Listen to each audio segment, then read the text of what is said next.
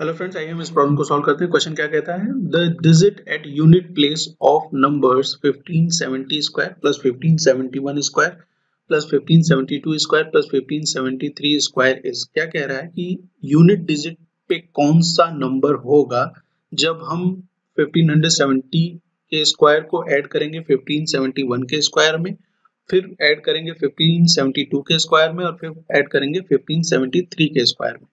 तो हमें unit place की डिजिट बतानी है। तो हमें बाकी चीजों से ज्यादा मतलब नहीं है, हम यहाँ पे भी सिर्फ यूनिट प्लेस की ही वैल्यू लेंगे और उनका स्क्वायर करेंगे।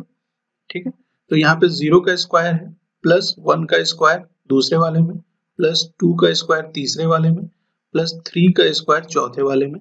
ठीक है, तो ये हमें क्या देने वाला है? ये हमें 0 ही देने वाला है। प्लस 1 का स्क्वायर क्या होता है? 1 ही होता है। 2 का स्क्वायर क्या होगा? 4। और इसी तरीके से 3 का स्क्वायर क्या होगा? होगा 9। ठीक है, अब हम इसको ऐड करेंगे तो हमें क्या वैल्यू मिलने वाली है? 1 प्लस 4 5 और 9 14।